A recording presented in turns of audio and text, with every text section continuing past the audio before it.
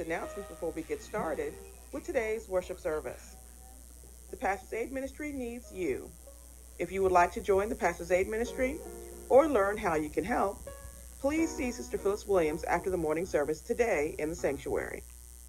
During this season of Lent, please join us with your participation in the Daniel fast for 21 days, Monday through Saturday, until April 7th. On Saturday, April 1st at 9 a.m., the LUBC Women's Fellowship will host Christ in the Passover, an interactive experience. Sign-up sheets are in the foyer. The Drama Ministry will be presenting Easter Colors of Hope following the morning service on April 2nd. If you would like to volunteer, please contact a member of the Drama Ministry. LUBC will have a Good Friday service on April 7th in the sanctuary at 7 p.m. Dr. Vernon C. Walton, Senior Pastor of the First Baptist Church of Vienna, will be our guest preacher. LUBC Spring Revival will be on Monday, April 17th through Tuesday, April 18th at 7 p.m. in the sanctuary. Reverend Kim Y. Neal will be our guest preacher. And as always, Little Union, please join us every Monday at 7 a.m. for the 7 at 7 prayer call, as well as Bible study every Wednesday at 12 p.m. and Sunday school every Wednesday at 7 p.m. via Zoom and Facebook Live. Okay, Little Union, the worship service will begin shortly. Thank you for your time and enjoy the service.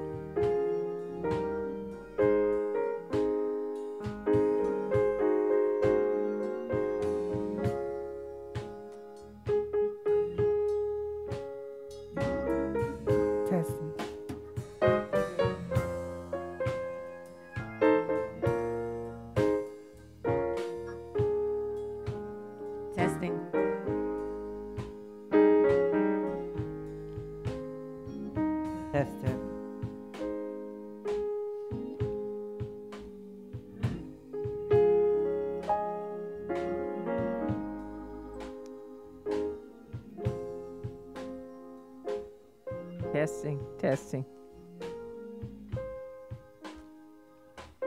Testing.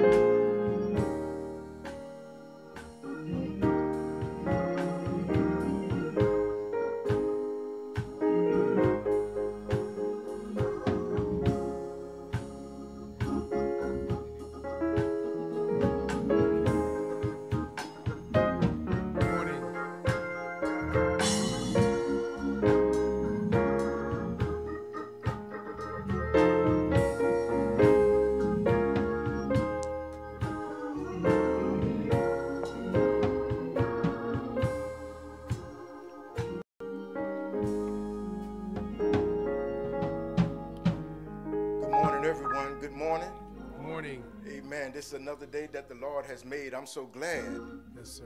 He has blessed us to see another day that we've never seen before. Amen. I'm grateful, amen, that God has woke us up in due time. Whereof we are glad. Can we all stand in the sanctuary this morning? And let's just take, before we sing or pray a prayer, let's just worship him in spirit and in truth. Can we give him praise that is due to his name? Can we open our mouths? Can we clap our hands and tell him thank you? Thank you, Lord. For another day that you made. Thank you. Thank you, Jesus. Thank For you, opening God. doors I could not see. Thank you. For making a way out of no way. Thank you. Loosening my shackles. Thank you. Setting me free. Thank you. I have peace. Perfect peace. I have joy. This joy I have, you didn't give it to me. You can't take it away. Yes, Lord. Yes. Thank you, God. Thank you, Jesus. For this joy. Let's stand as we join in, amen, our praise team as they give us, amen, our song and hymn of the morning. Amen.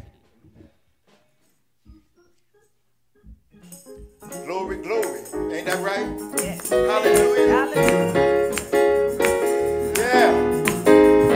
Thank God I laid my burden down. Hallelujah.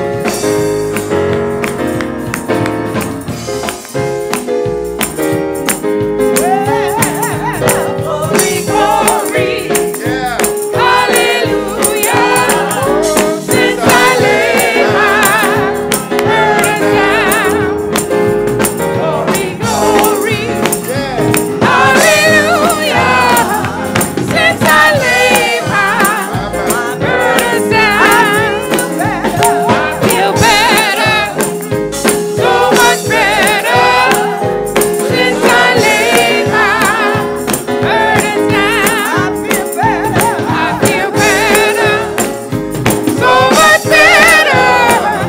Since I laid my burdens down.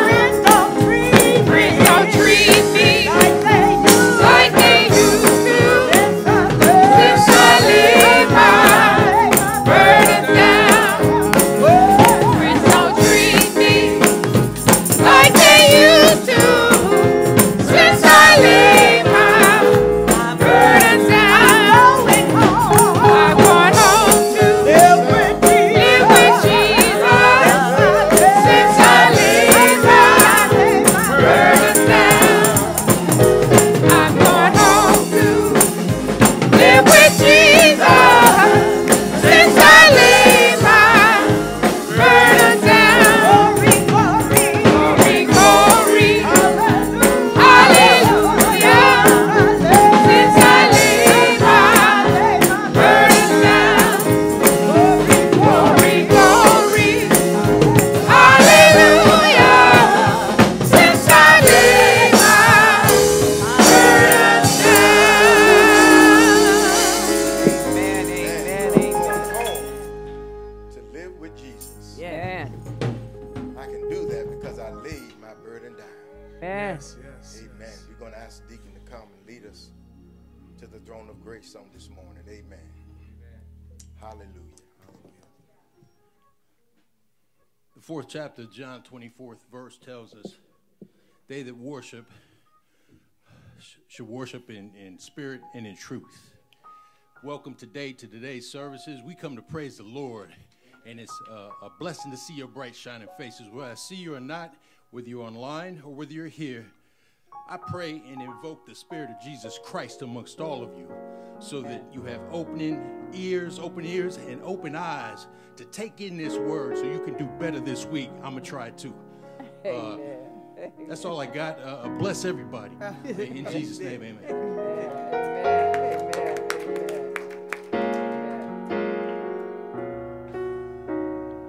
Take me to the King. Don't have much to bring. My heart is torn in pieces. It's my offering. Lay me at the throne.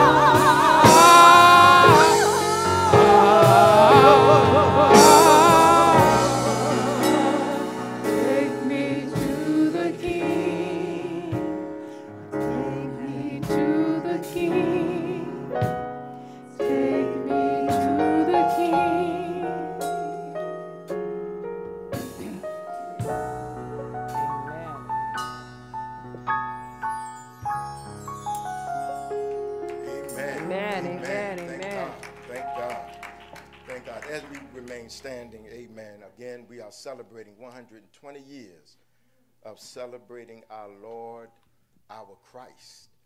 I love to call him Christos Kyrios. Amen. Christ the Lord. Yes. Amen. It's one thing for him to be, amen, the Savior of your life. But it's a whole nother matter when he is Lord of your life. Amen. That means all that you do, amen, Jesus is the nuclei of what you do. Amen. And so we thank God for that. And so we're going to ask, amen, that our media team will put up our theme verse for the year, 1 Peter 1:8, amen, from the New Revised Standard Version. Amen. Let us repeat that all together. 1, 2, ready, go.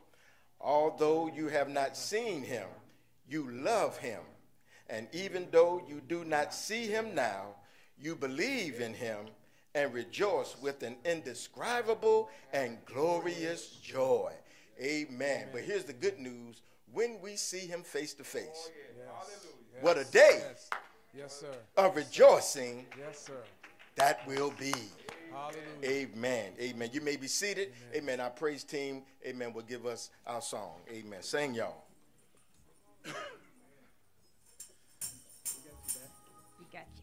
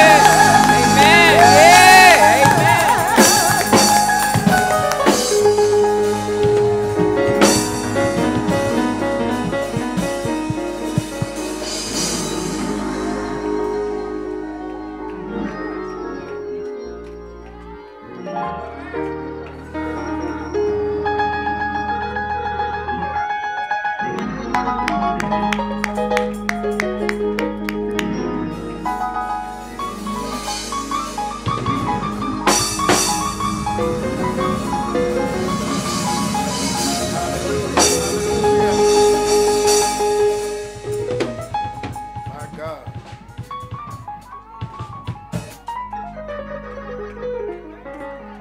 Ooh, I think I got it. I got it. Everlasting life. Come on, somebody say, hey, I got it. Hey, I got it. Everlasting life. I'm about to have another fit. Hey, I got it. Hallelujah. Glory, glory. Hallelujah. My.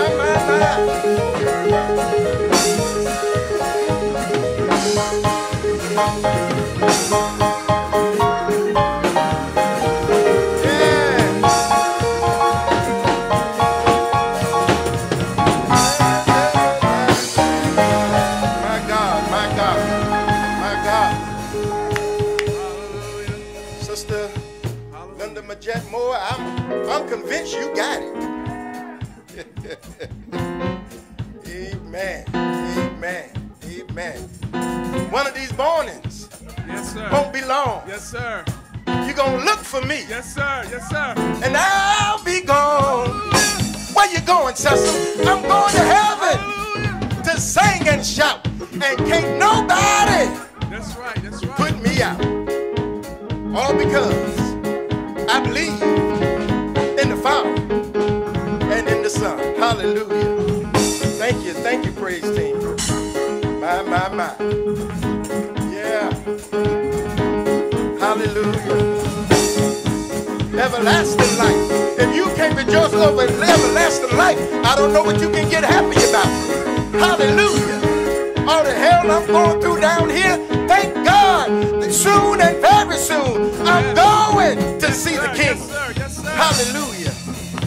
Glory, glory, glory.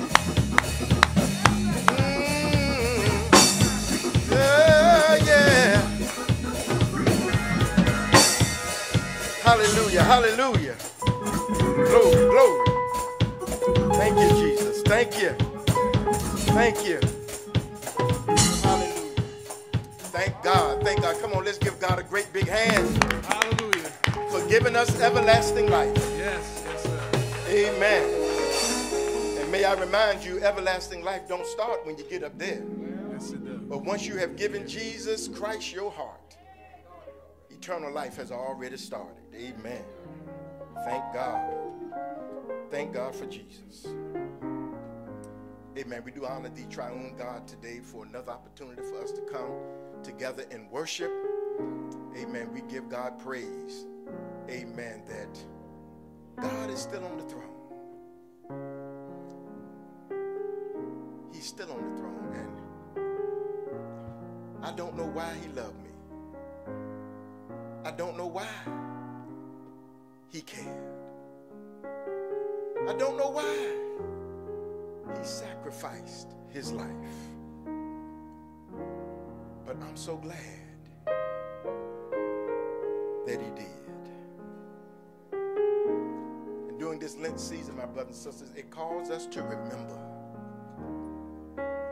the sacrifice Jesus made for us. He did not come down from the cross because he thought about you and I. He thought about future generations. Jesus was looking thousands of years ahead.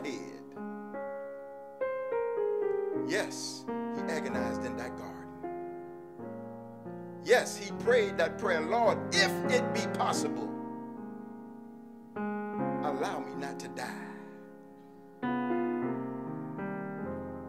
But he got himself together and said, nevertheless, not my will, but may your will be done. My brothers and sisters, I'm just thinking about my sins. And I think about all the mess I've done in my life. And some more mess I'm going to do in the future. But I thank God that there is grace for my mess.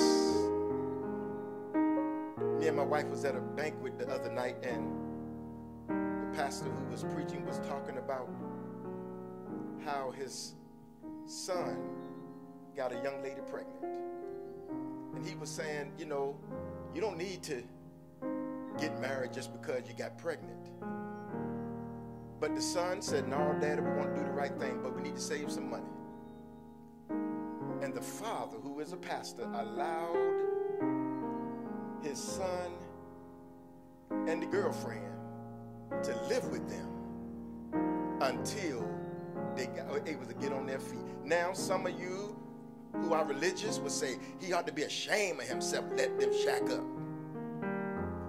But the pastor said, but I understand grace.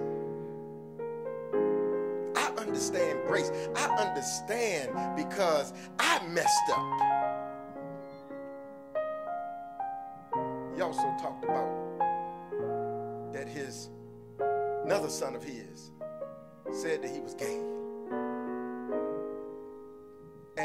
But yet, him and this lesbian woman, they both wanted children. So they decided to make a baby. And he said, well, son, you said you were gay. He said, Dad, I'm just confused. There are some confused folk in our world. There are some confused children. There are some confused grown folk in our world. Thank you, brother preacher. He said, and I agree. There are some confused folk even in our churches. I know that to be true. Sometimes I'm confused. But thank God for grace. No matter what state you find yourself, there is grace. You ain't got to look at your neighbor. Just think about your life and look at all the mistakes you made. And yet, God still blessed you. Hallelujah. Think about the folk that you gave them a piece of your mind and you cussed them out like you was a sailor.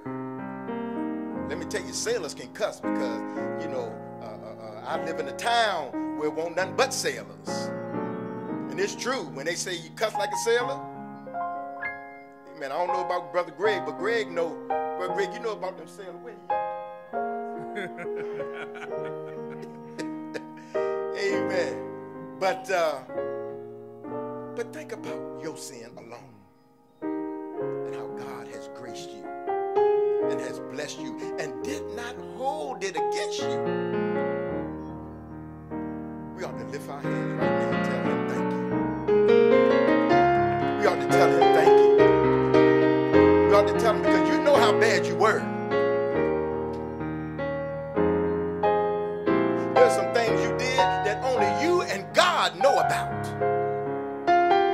You ought to thank God that he knows how to keep a secret. Because if the word got out, people would look at you differently. Matter of fact, even your own family would look at you differently. Thank God for his grace. Thank you, Jesus. Amen. Brothers and sisters, it gives me a great honor at this time to, amen, introduce two new members of our church, and we're going to give them the right hand of fellowship. Amen. We thank God that these two people decided, amen, to cast their lot here at the Little Union Baptist Church. One as a full-fledged member and one as a watch care member. Amen. That while he is here, he decided he wanted to be a part of Little Union. Amen. And we thank God for that. Amen. Also, before we do that, I also want to thank God for the grief. It was called The Gift of Grief. And it was a great presentation that we had. It was and I pray that it helped you. I pray that it set you free. I pray that it blessed you. Lord, have mercy. Amen. It blessed me. It blessed me. And Dr. Shaw, who is a licensed clinical psychologist, I mean, she just hit the nail on the head. And so we thank God, amen, for that presentation on yesterday. We give God praise for that. Amen. As soon as it is loaded up to the Northern Virginia Baptist website, amen, you'll be able to go back and look at it again. And if anyone would like, matter of fact, I'll just send it.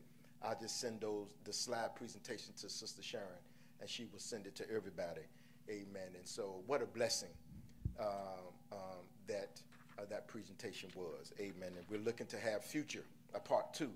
Amen. Because so many ask for a continuation in that. Amen. So many people are grieving. They're not grieving just because of death necessarily. Amen. But grief comes in many different ways.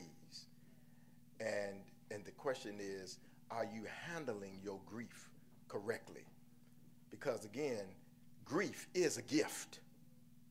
It's all right to grieve, but you cannot allow it to overwhelm you until the point that you separate yourself from everybody and you go into a state of depression. Amen. That is unhealthy grief. Amen. So thank God for that. I'm going to ask Sister Lois Diggs. Amen. Lois Diggs, if she would come. Amen. And we're going to ask Reverend Beard if he would come as well. Is it Bernard? Robert. Where I get Bernard from? Oh. There I go again. Senior moments. Amen. Amen.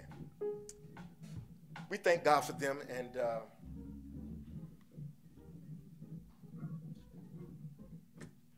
we give God praise for these two middle-aged people. Amen. Sister Lois Diggs, want to have something to say? Because I know you can talk, because you stopped me in the mall. Oh, no, I'm just so glad to be here and become a member of the church and get involved with the church and community. Thank you. Amen. Amen. She lived right up the street. Amen. Thank the Lord. Amen. Reverend Beard, Robert Beard, there's something you would like to say. Thank the Lord for you all accepting me and receiving me and my wife. My son is actually here today worshiping with us. Amen. My son and of course my mother-in-law, and of course your new member might be a Marshall right there. Oh yeah. He keep coming. Yeah. Amen. Amen. I got my eye on him. Amen. I got my eye on him. Amen. Amen. But we are grateful. We are grateful. And listen, we want to say to you, we are happy that you're here. And listen, if there's anything, amen, that we can do to make your stay even more comfortable. Amen. Who's Brother Beard's deacon? Deacon Yelder? All right. Deacon Yelder is your deacon. Amen. Who's Sister Diggs' deacon? That's right, Deacon Ashby. Who's her deaconess? Look right back there.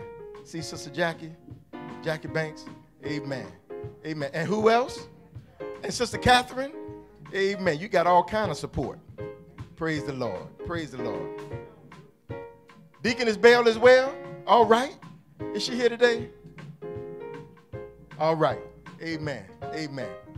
Listen, may God bless you. May God keep you. If anything we can do. Y'all know my wife, don't you? That's my wife. Yeah, that's my wife right there. My wife. Yeah. Did I say she was my wife? Amen. Come on, let's sing. What a fellowship. What a joy divine. Leaning on the everlasting. Our preachers, will y'all come on? Amen. And my brother can't halfway walk back there, Reverend Fuller. Y'all know he is way back there. Amen. God bless you, man, for pressing your way. We love you. We're praying for you. Amen.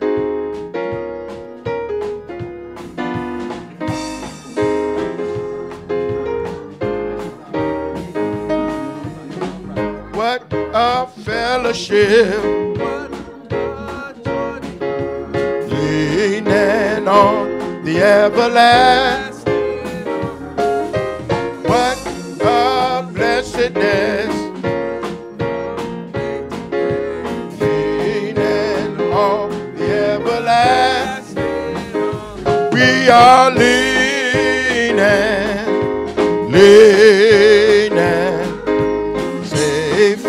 secure from all alarm. We are leaning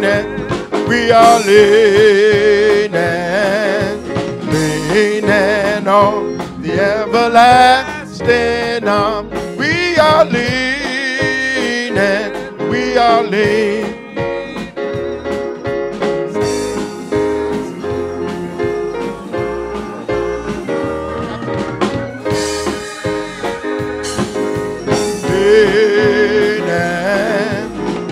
Leaning on the everlasting arm. We are leaning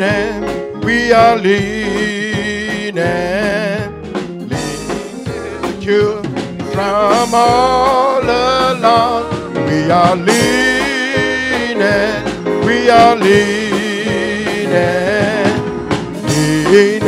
on the everlasting arm. We are leaning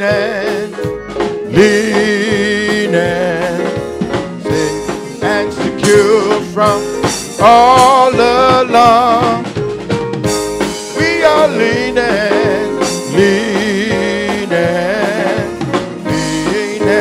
on the everlasting arm. Again, let's give them a great big hand. Amen. Amen. Amen. In the first time visitors, amen.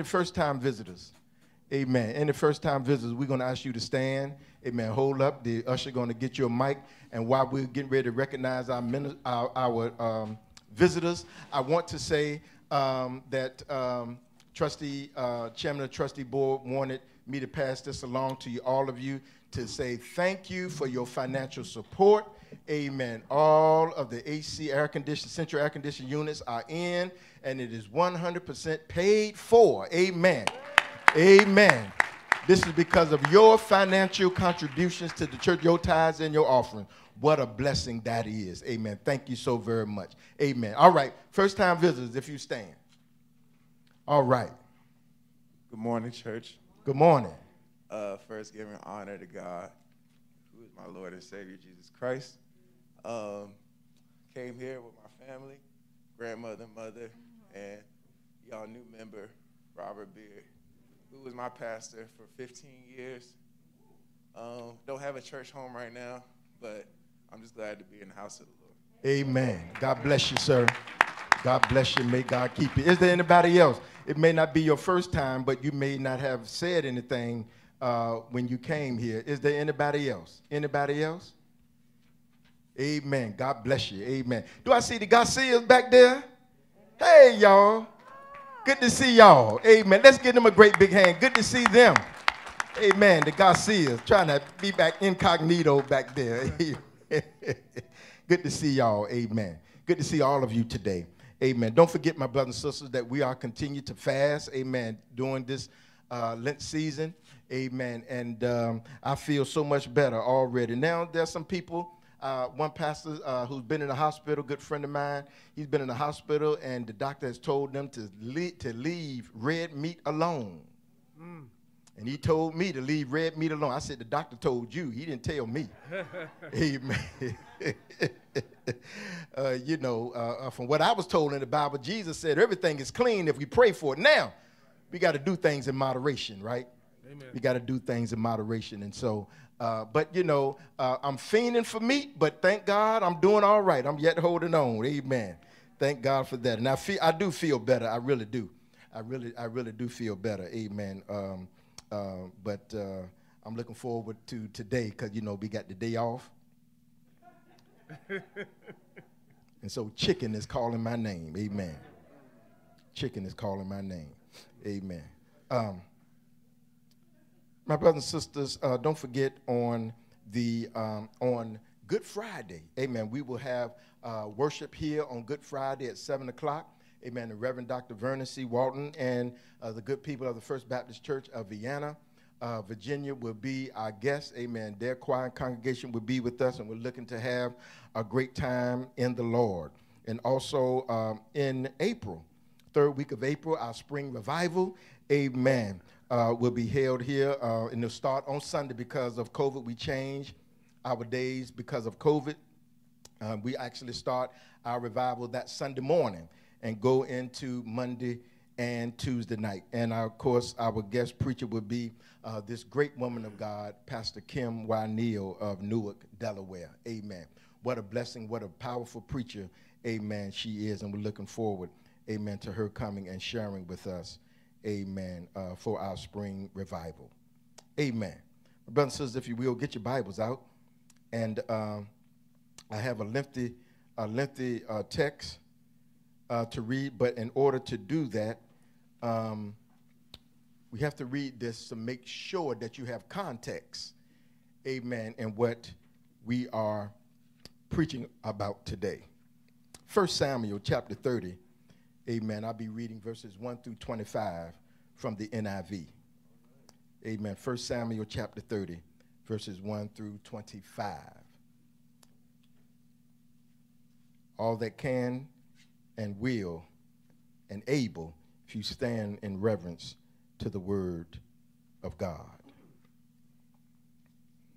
And it reads like this: And David and his men reached Ziklag on the third day. Now the Amalekites had raided the Negev and Ziklag, and they had attacked Ziklag and burned it, and had taken captive, watch this, the women and everyone else in it, both young and old.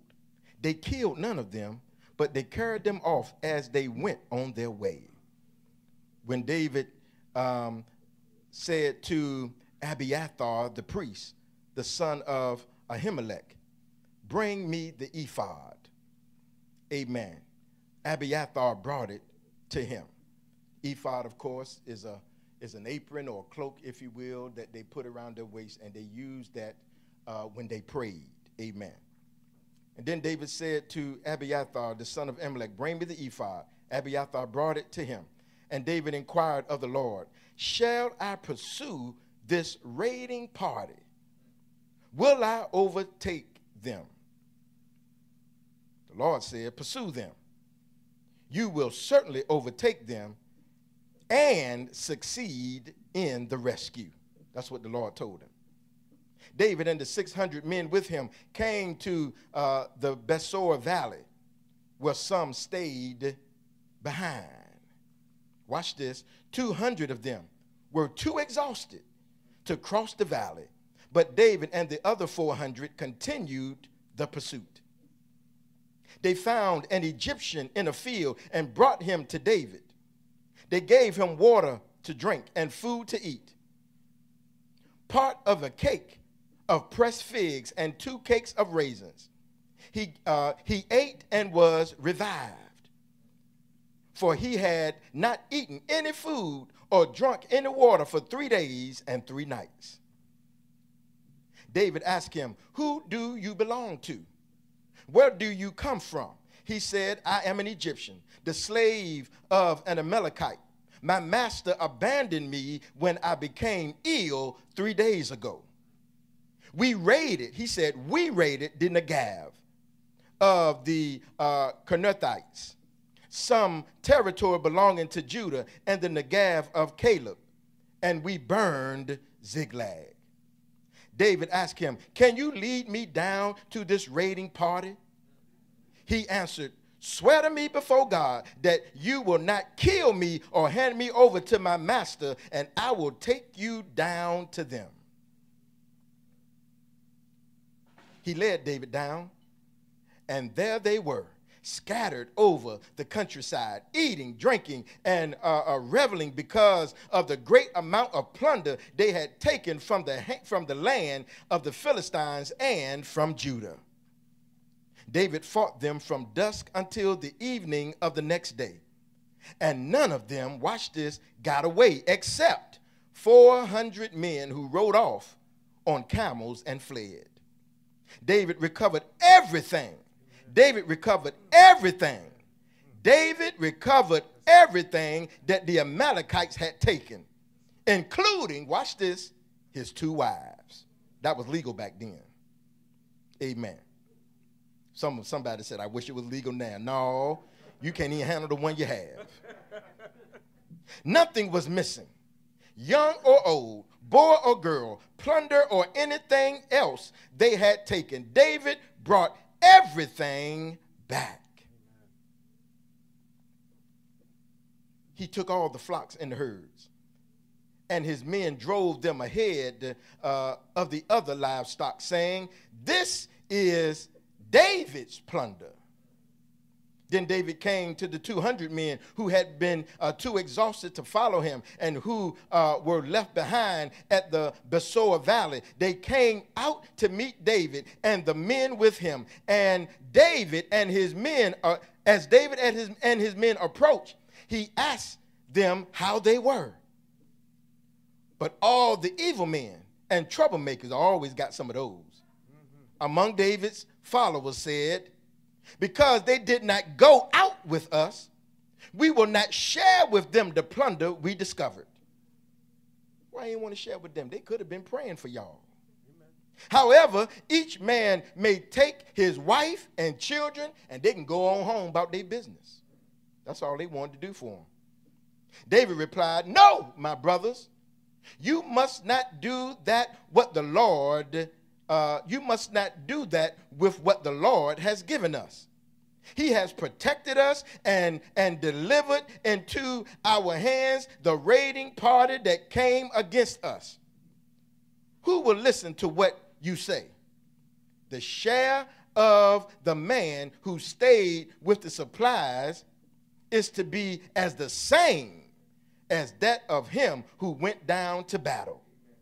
All will share alike." Amen. David made this a statute and ordinance for Israel from that day even to this one.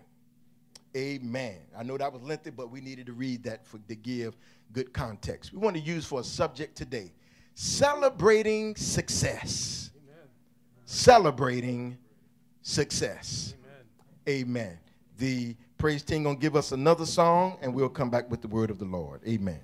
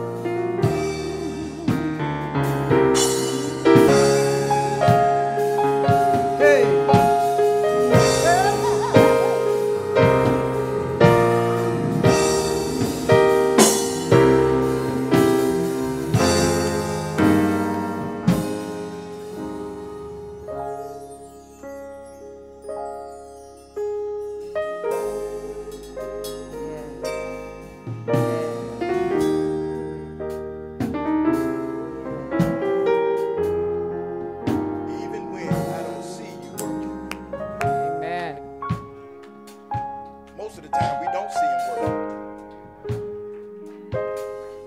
Do you not know when Adam and Eve committed the first sin? God got to working right then and there. Come up with a plan to reconcile us back to himself. Thank God. He's a way maker, miracle worker, promise keeper, light in the darkness. That is who you are. Can y'all sing that one more time? Come on. Make a miracle worker, promise keeper, light in the darkness. My God, that is who you are. We make a miracle worker, promise keeper, light in the darkness. My God, that is who you are. That is who you are. Yeah. That is who you are. That is who you are. That is who you are. That is who you are. That is who you are. That is who you are. That is who you are. Amen. Let's give God a great big hand. He is a way maker. Hallelujah. Hallelujah. Lord, bridle my tongue. Turpentine it, if you please. Help me to speak as of the oracles of God. And whether the people say amen or not, that I will preach under the unction of the Holy Spirit. Thank you for this time, God, of pastoring people coming together, fellowship one with another. Thank you, God, for the songs that have been sung, the prayers that have been prayed. Thank you for the blessings and the praise that went up. Now we ask that your blessings will come down, fall upon your people today. Whatever your people have need of, we know you're able to meet it. Whatever we need, we know you're able to supply it. For you told us you will not withhold not one good thing from us because you love us. And if our earthly Father can give us good things, how much more will our Heavenly Father provide the Holy Spirit for us to help us get through life's journey? We thank you and we give you praise in Jesus' name. Amen and amen. Such a sweet spirit in this place. Thank God for the praise team who truly has ushered in the presence of God in this place. Amen. Amen. Thank you so much. Amen. I've been blessed already. Praise God. Celebrating success. Celebrating success. As we find ourselves, brother deacons, in a season of celebration, we have been encouraged to celebrate salvation, celebrate Sunday, celebrate Shalom, celebrate the Son, celebrate survival, celebrate supplication, celebrate sacrifice, celebrate the sermon and the songs, celebrate selflessness. Last Sunday we talked about celebrating sticking and staying, because there are some doors that open that are not necessarily for you to go into. And today we want to talk about celebrating success. Celebrating our successes. Over the last 120 years, while there has been ups and downs, the historic Little Union Baptist Church has experienced many successes. bringing hundreds upon hundreds, if not thousands, to salvation in the 120 years. That's a success. Assisting many people in our church family, amen, in the community and outside of the state, amen, to experience a better quality of life through direct financial assistance, I would say that's a success. Helping many families to raise their children and to love the Lord and the Lord's people, I contend that that is a success. Not finishing a year in the red since I can remember, amen, I consider that a success. Overcoming an unfortunate church split over 20 years ago, that's a success. Teaching men, women, boys, and girls never to be ashamed of the gospel of Jesus Christ and not compromising this gospel with games and gimmicks. My brothers and sisters, that is a success. Making the shift when it was necessary because of the pandemic to be able to live stream around the world, believe it or not, my brothers and sisters, I consider that to be a success. My brothers and sisters, the truth of the matter is the historic Little Union Baptist Church has known successes. It is not because of one person who's in this sanctuary or in our virtual space, but it is because of the God that we serve, who is faithful and just to give us the will to fight on in the midst of adversity. Now, the Little Union Baptist Church is not the only folk, amen, who has experienced success. The reality is that if you are in this room or if you are viewing us online, if you're under the sound of my voice, you too have experienced some level of success. You endured. You've overcome. You have thrived. You have prevailed. You have succeeded. Beating the odds and living to tell your story. My God, that is a success. Living in a land that has denied equality for us who have melanated skin is to live and be black in America and still be alive. I submit to you, that is a success. Let me encourage someone at the outset of this message that you may not be where you want to be. You may not be what God has destined for you to be yet, but you have experienced some level of success, and you have to realize that even small success is success, and it is worthy to be celebrated. Some of you had to choose, amen, this morning, you had to choose which car you was going to drive. Some of you had to choose, amen, which suit, amen, or which dress you were going to wear this morning. Some of you have houses and apartments, a place to lay your head at night, and even if it's not the place you wish it to be, you still have it. Some of you have good paying jobs, and even if it's not the job that you wish, you have a job. Some of you have a loving spouse, and hopefully it's the spouse, amen, that you desired. But even if not, presumably at some point it was, and you're still trying to work at it together. Amen. That's a reason to celebrate success. Because nobody, believe it or not, have perfect marriages. Amen. I get on my wife's nerves, or should I say, I get on my own nerves, so I know I get on my wife's nerves. She gets sick and tired of me sometimes. I can see it in her body language.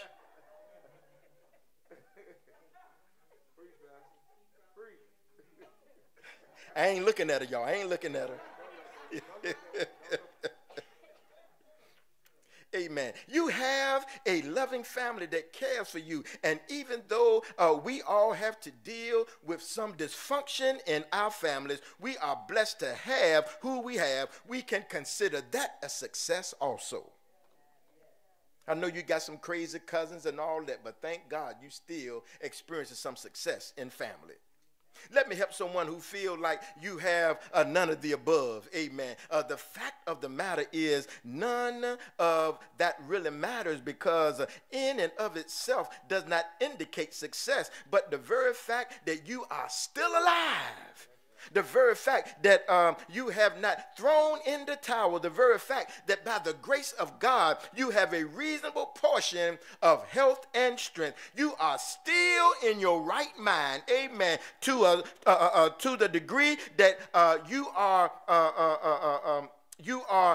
it is an indication, should I say, that God has granted and gifted and graced you with success. I really want you to internalize this Sunday, amen, that if you ever confess that Jesus Christ is Lord, let me tell you, you are successful. If you have faith in God the Father, you are successful.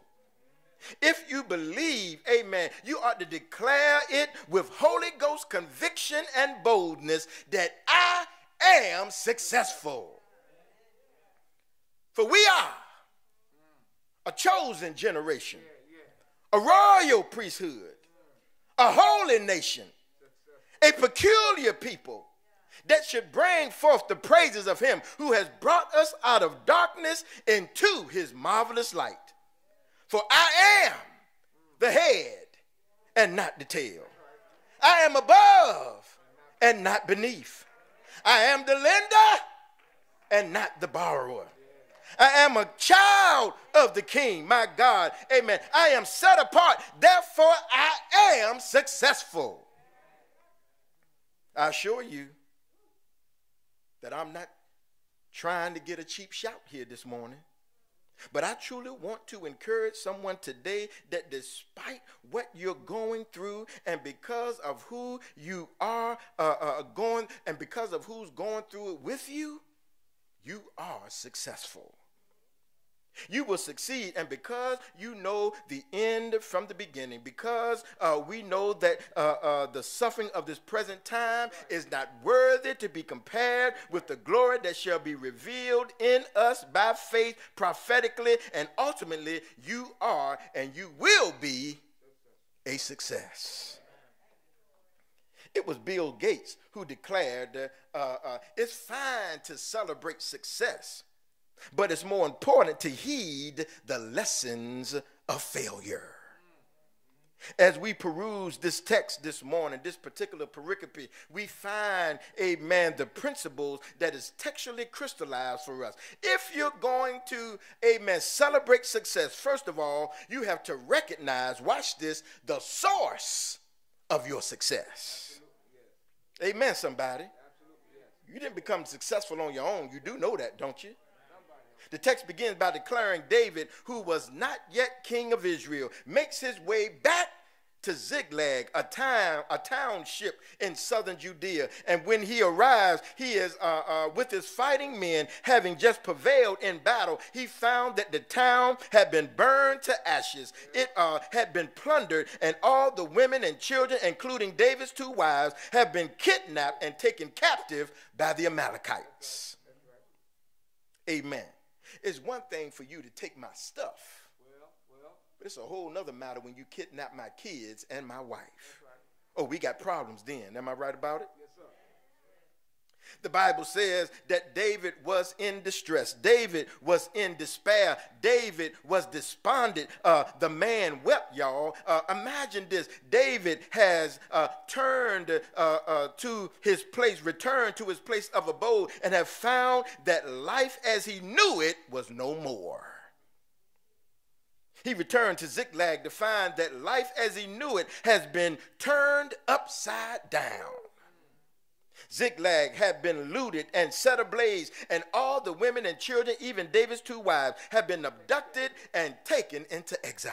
Right. Ain't no telling what they're going to do to those women and children. Right. And the Bible says that David was greatly distressed and was in great danger because the men spoke, his own men now, spoke of stoning him.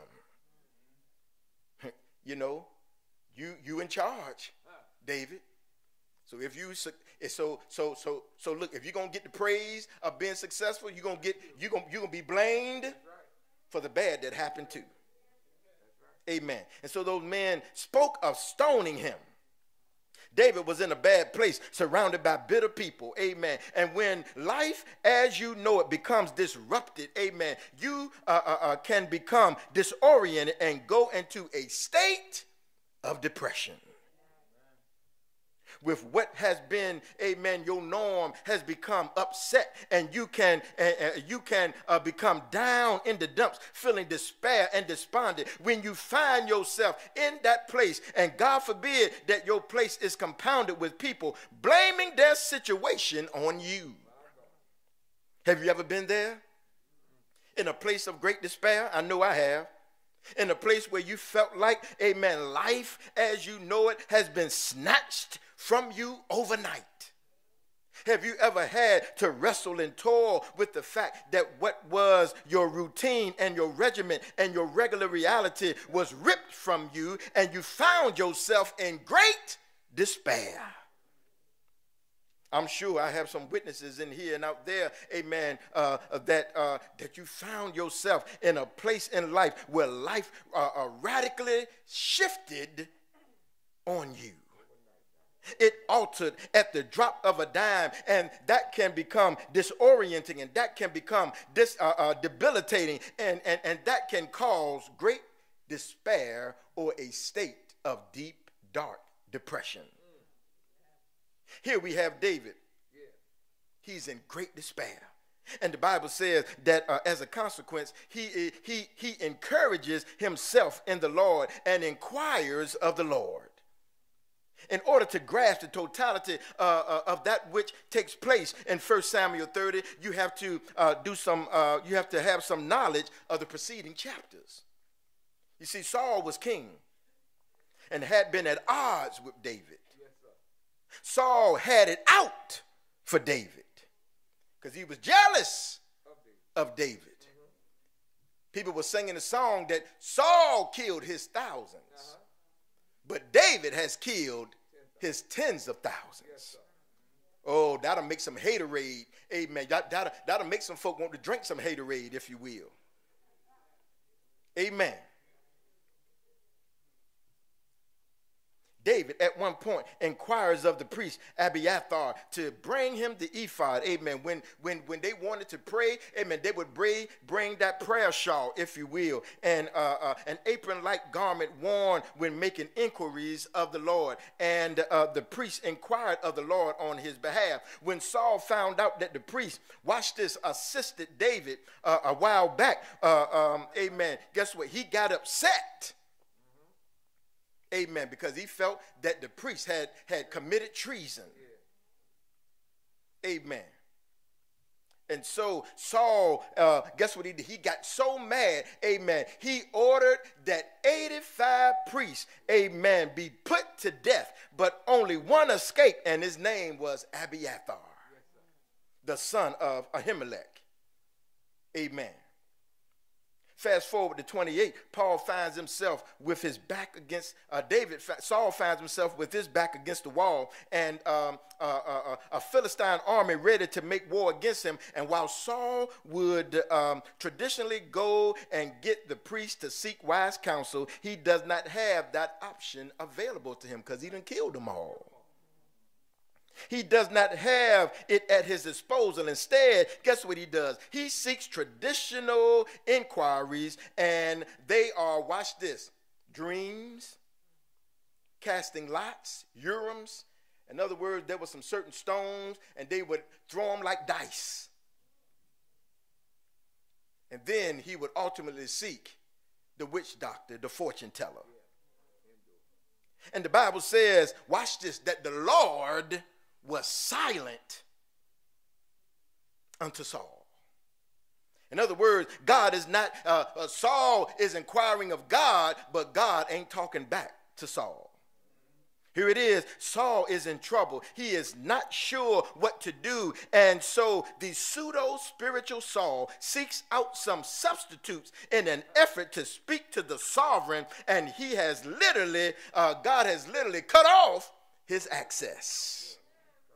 Lord, have mercy. In a moment of pride and ego, Saul, discontent with the direction of the priest, slaughters them in chapter 22, and then finding himself needing them in chapter 28. maybe this is a cautionary tale, amen, to those who have found themselves, amen, on the outs of the church. Or on the outs with the church, as I say. You got mad because you got your feelings hurt in the church. For those, amen, who like to bad mouth the church, amen. People get hurt on their job. Feelings get they get hurt on their job all the time. Didn't get the promotion, and you really should have got it. But guess what? You still show up on Monday morning. But oh, don't get hurt by the church. You ready to join somebody else's church. Amen. Folks speak ill of religious institutions when they get hurt, amen, who they engage in character assassination and against the men and women of God. But when, but then when your loved one passes, the same one that talk trash about the church, amen, when your loved one passes, they ain't a member of nobody church. When you can't pay your bills, and you need a character letter to the judge or for a new job, you come back running to the church. Bible says that Saul, with his pseudo-spiritual self, seeks substitutes and relies on ritualistic reassurance because he had cut off his access to the primary means and methods of contact with the master. And the Lord was silent.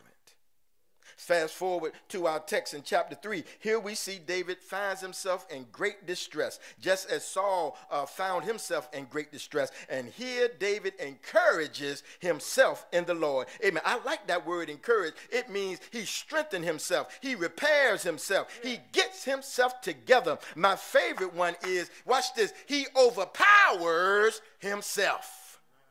Wow. It literally suggests that there are times, amen, when you have to allow the self with some sense, amen, to take over the helm from the self that is ready to throw in the towel.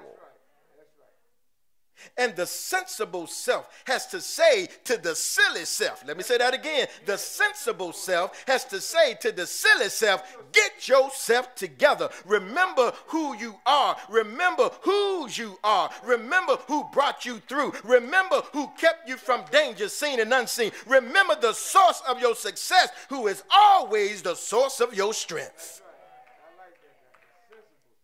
And so David encourages himself. David calls on the priest, and the priest is none other than the one who had managed to miss being massacred by the hands of Saul's men, the son of Ahimelech, Abiathar.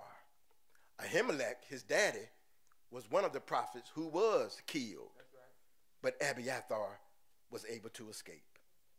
The one who has survived attempted murder, David says to him to go get the ephod. The ephod is a priestly garment. None was left in the company of Saul because, again, he had killed all the men that had worn them, save the one who escaped.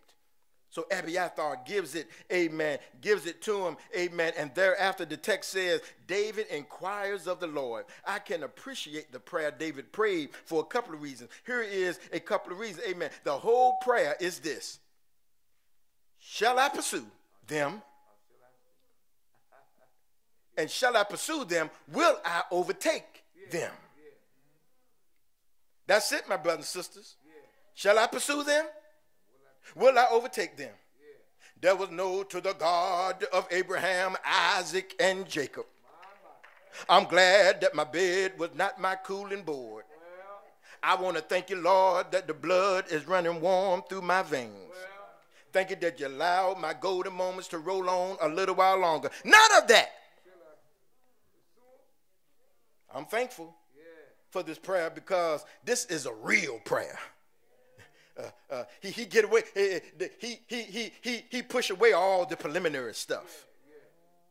It's not full of pretense or posturing. David is exercising, amen, experiencing, should I say, an urgent dilemma, and consequently, he does not have time to play around.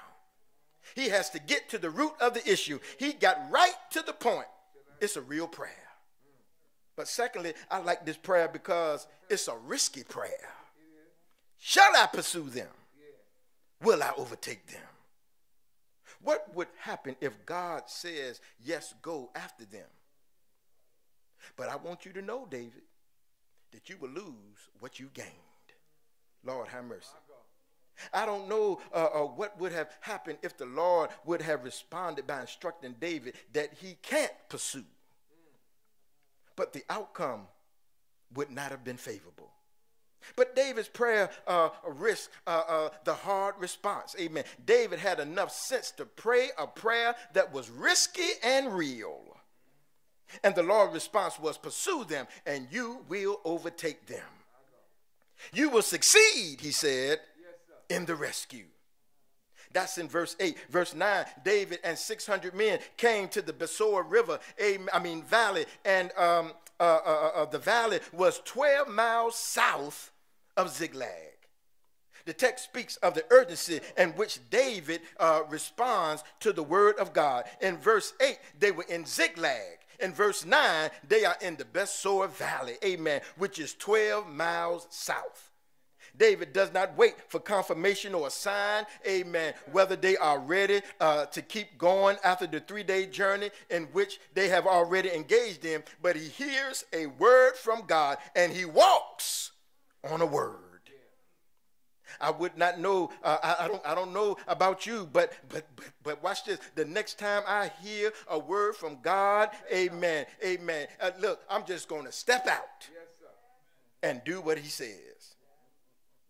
Amen.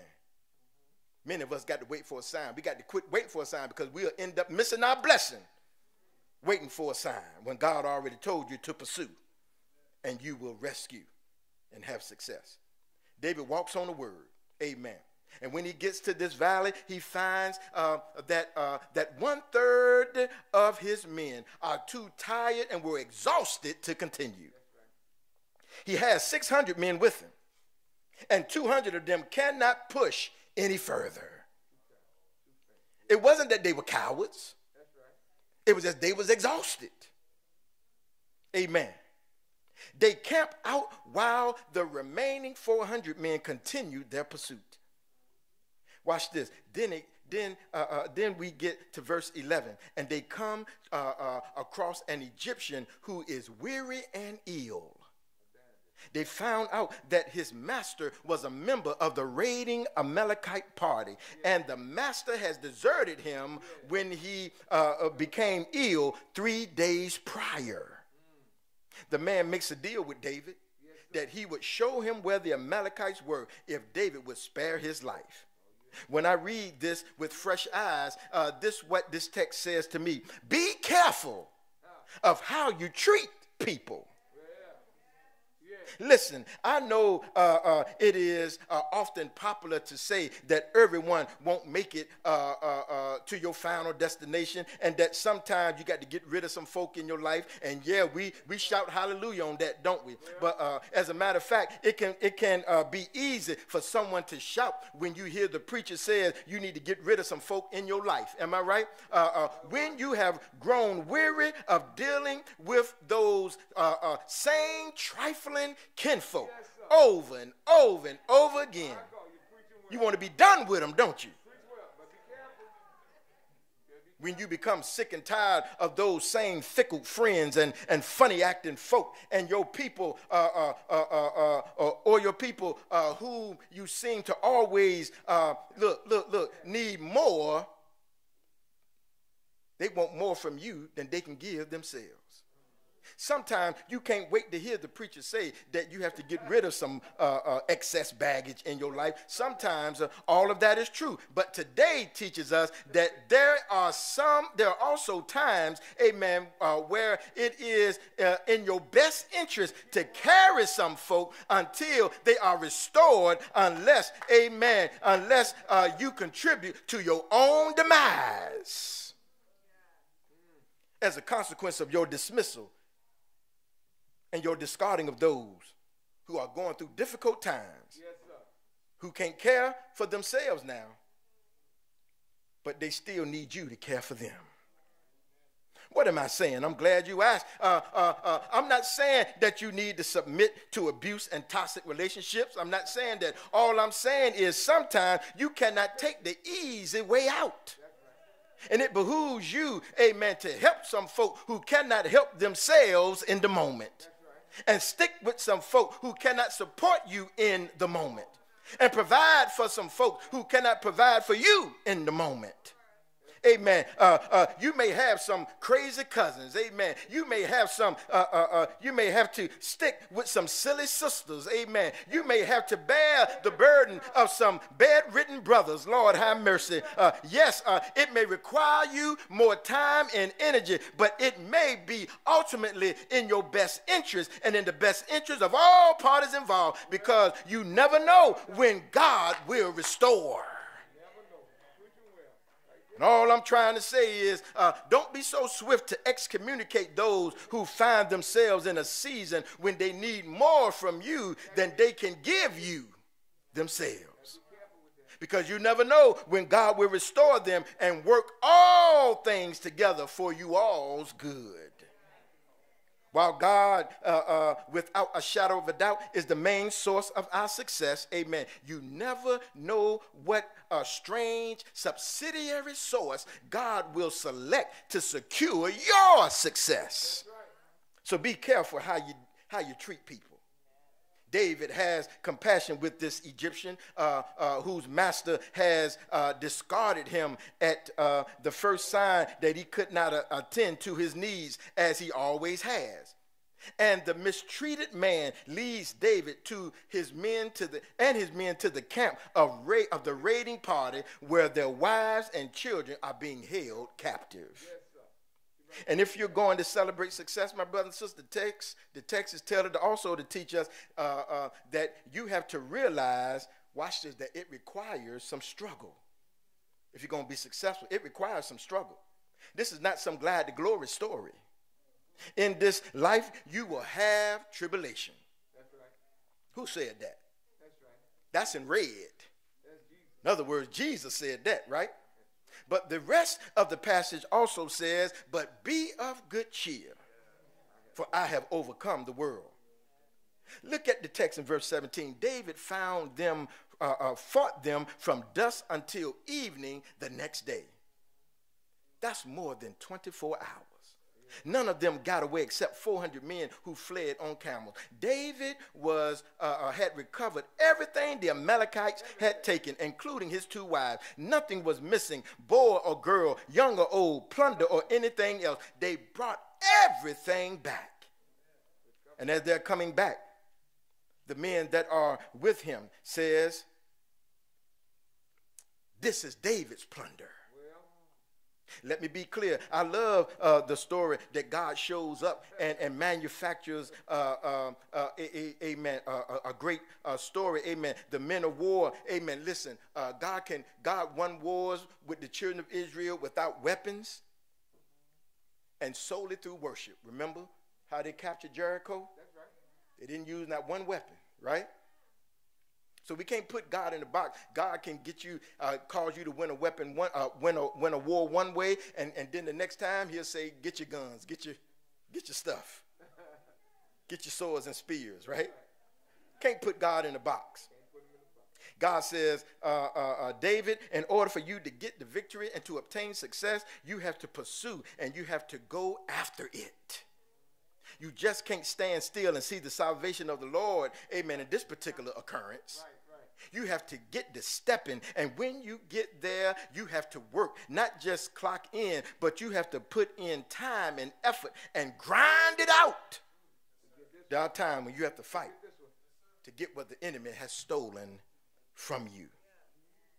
Imagine how hard David had to fight. The text says none of them escaped except 400 men on camel. That's the same number of the total fighters that David had. Am I right? Yeah. So he went into the battle outnumbered. First of all, on the face of it, one would contend that the odds were not in his favor, but he still fought. Yeah.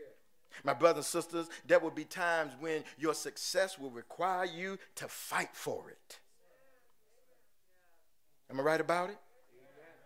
Yes, it's been promised to you by God, amen, but the promise is contingent upon you doing your part to work it out and make it happen and go after it and strive for it and struggle and strain until what's been promised has been possessed. That's right.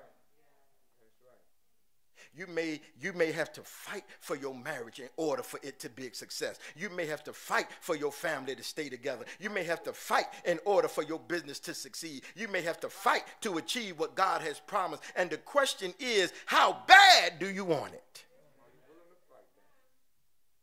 Amen. The reason why some of us ought to be intentional about celebrating our success because you know it wasn't easy, but you made it.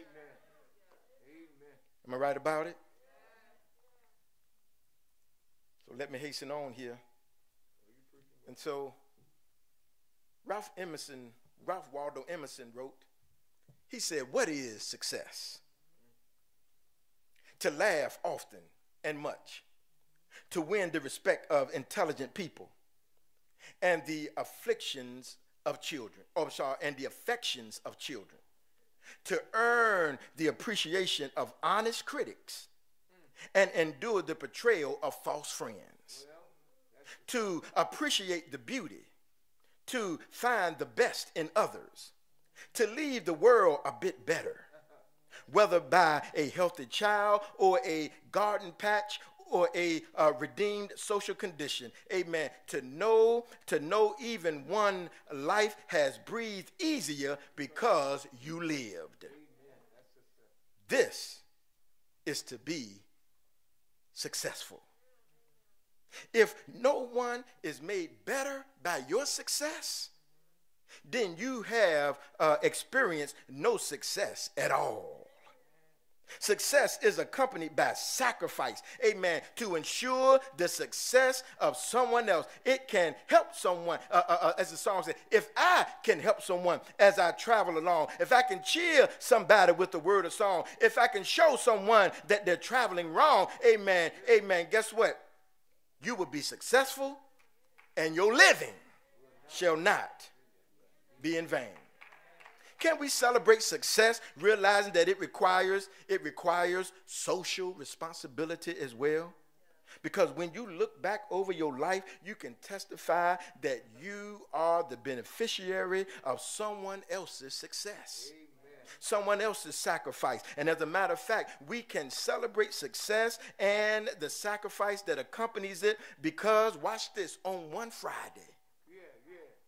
Hallelujah.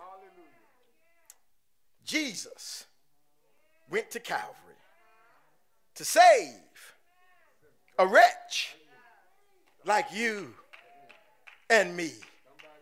You know what they did? They hung him high. They stretched him wide. He hung his head, and for me, he died. But oh, I'm so glad that that's not how the story ends. I know I'm supposed to save that for Easter. I know I'm supposed to save that for Easter. But I get happy when I think about what Jesus done for me. Because 3 days later, he rose again. And with that success, he secured victory over death, hell, and the grave. And I wonder, can anybody thank God? Can you thank God for Jesus, who secured our success? Can you thank God for your successes? Can you thank God that when you realize that he is the source of your success? Can you thank God that you realize that even though some success may require some struggle, you can also thank God that it also requires some social responsibility? Because the men that were with David, they wanted not to give some plunder to the 200 men that stayed behind. But David said, oh no, we have a social responsibility. Because if you live in this capitalistic country and this capitalistic world, you will find that the rich get richer and the poor get poorer. Matter of fact, there's some folk in Congress right now want to mess with your Social Security, in which you paid into. They want to raise the age to 70. Who knows we're going to reach that age? I want my money as soon as I can get it. But oh, somebody ought to thank God for social responsibility, because you didn't get where you are all by yourself. Somebody thought about you and bless you. Amen. So I want to thank God today that Jesus looked out for me. He claimed social responsibility. He said I would come down. I could tell legions of angels to help me come down from this cross. But I got social responsibility. I got to help my brother. I got to help my sister. I got to save them from their sin. And so I'm going to be up on the cross. I'm going to carry my cross. I might stumble and I might fall. But as he was stumbling and as he fell, he thought about you and I. And he kept on up Golgotha's hill. Yeah, they put spikes in his hand. They put spikes in his feet. They put a crown of thorns on his head. And the Bible says, and the blood came streaming down.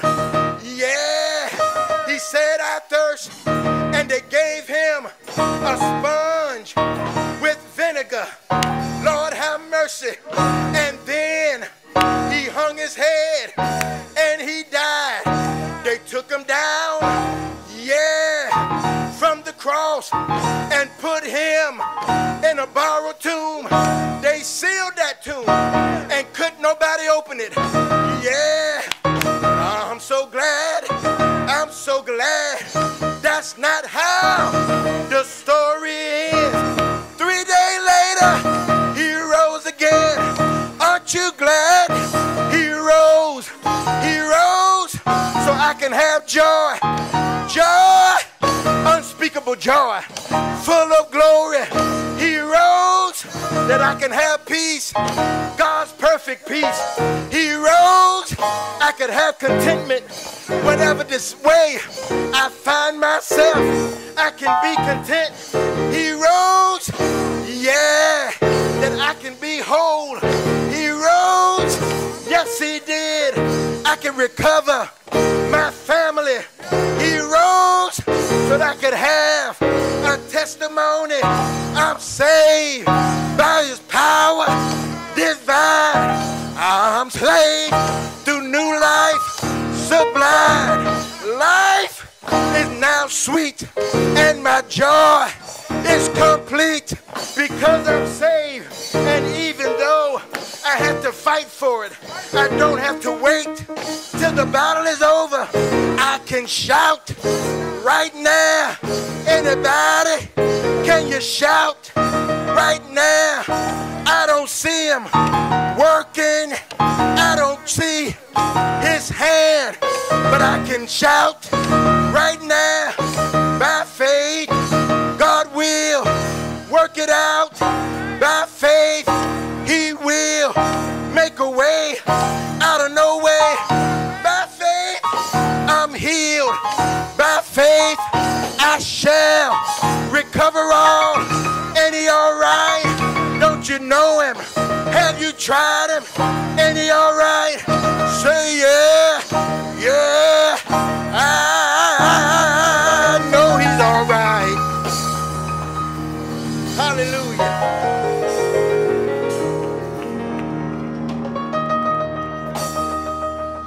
Celebrate success. You might not have what you want, but thank God you have what you need. That's a success. You turned your water on this morning. Water was coming through the spigot. There's somebody who don't have running water. Amen. There's somebody When you flicked on your lights this morning, they came on, you didn't even think about it. But there's somebody who don't have lights this morning.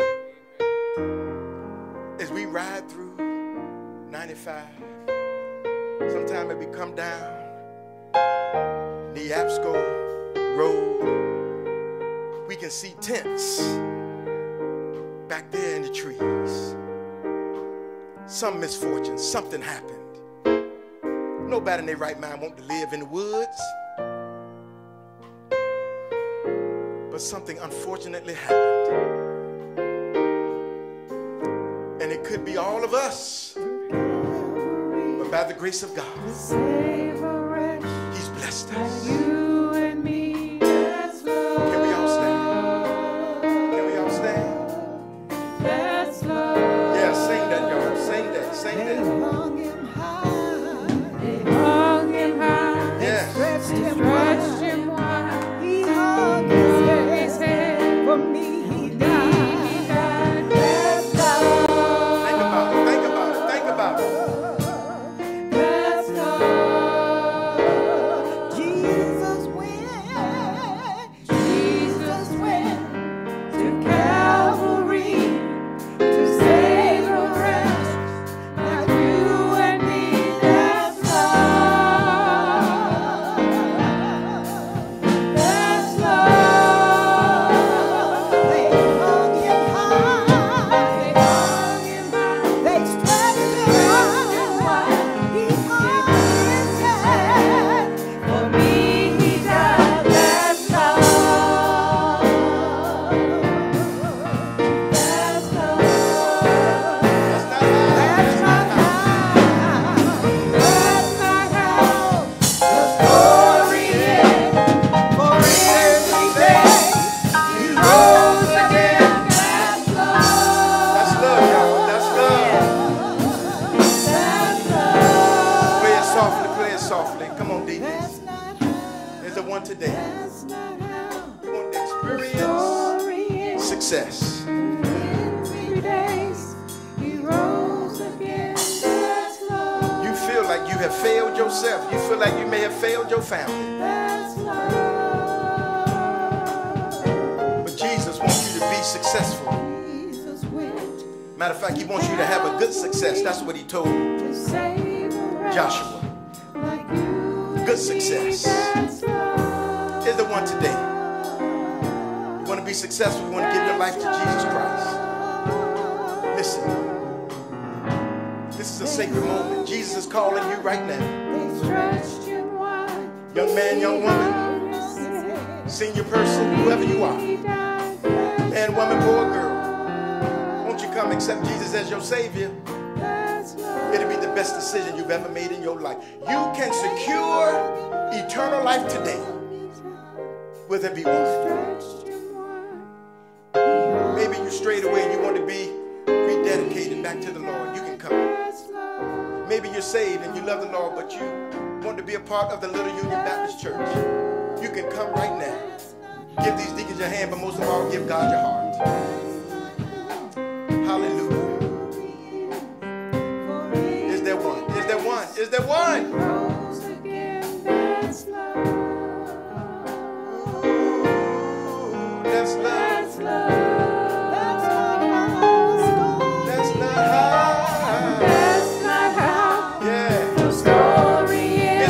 Is there one? We'll wait for you. 3 days later. Hallelujah, hallelujah. Thank you, Brother Deacon. You may be seated.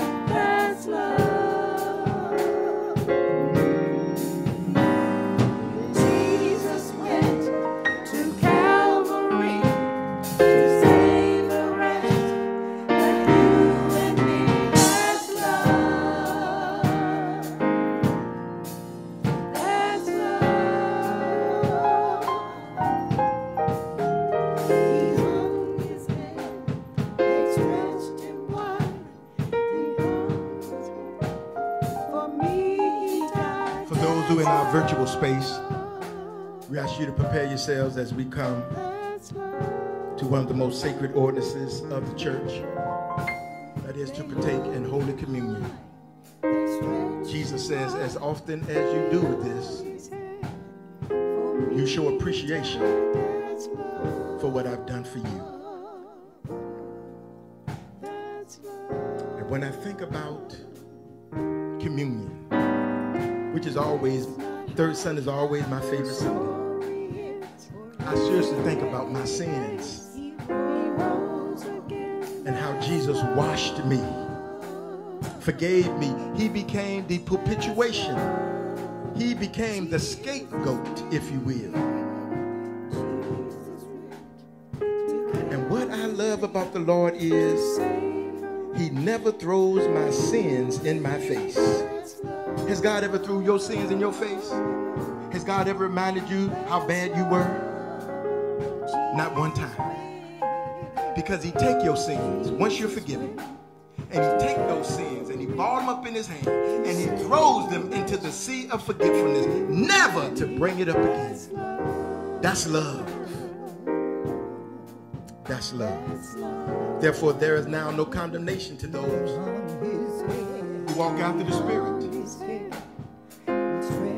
Hallelujah. Going to ask Reverend Johnson if he would join me, amen, at the table.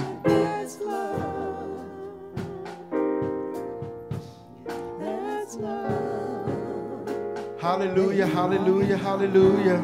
They hung him high, they stretched him wide, he hung his head, and he died. That's love. That's love. That's love. Is there anyone who desires to partake in Holy Communion but you have not been served? Would you raise your hand and the deacon will come and serve you? Is there one? Is there one? All right, we're good. Praise the Lord. Praise the Lord. Listen. He was wounded for our transgressions. He was bruised for our secret sins, our iniquities. He was chastised. He was beaten for us. Chastisement of our peace. He took beating so that we could have peace. Chastisement of our peace was upon him. And because all of those lashes that he took, we have the possibility of being healed. Amen. I'm going to ask, amen, Reverend Lamar Johnson, if he would pray over these elements, that when we take them, that God will transform them so that whatever ails you in your body, in your mind, in your soul, in your spirit, you would be made whole 100% on this day. Amen.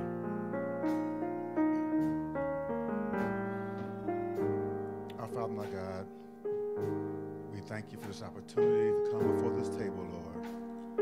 Lord, as we come, we thank you for the blood that cleanses every sin and every iniquity, Lord. Lord, we know we've done some things we should not have done and did not do some things that we should have done. But we thank you, Lord, for the blood.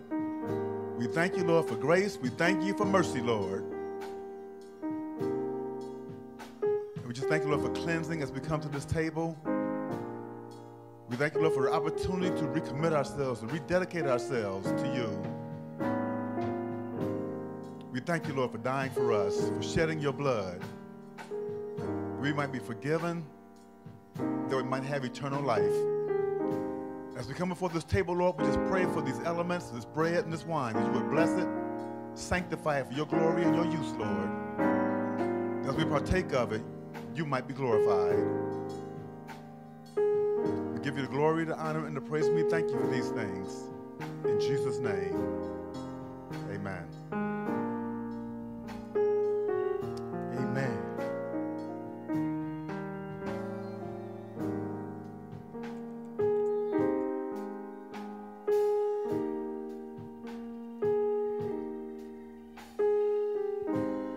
On that night, my brothers and sisters, Jesus met with his disciples. He said, gentlemen, I want you to know that this will be the last time I will eat with you in this manner. But I want to let you know that this bread that you're about to eat, this represents my broken, bruised body. It was broken for you. That's why I say to you, break it and eat ye all of it.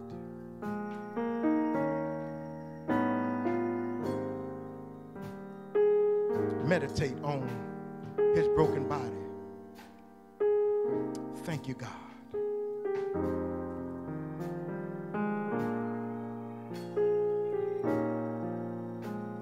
And then in like manner, he took the cup. He said, this cup represents a new covenant. Because once I die and once I'm raised on the third day, you don't have to worry about keeping the law of Moses anymore. That's been done away with. But now two things all you have to do in the new covenant is love the Lord God with all your heart, soul, mind, and strength. And then love your neighbor as you love yourself. This blood represents the new cup, the new covenant, the blood that was shared for you. This blood reaches the highest mountain. This blood flows through the lowest valley. The blood that will give you strength. It will never lose its power. Maybe all drink together.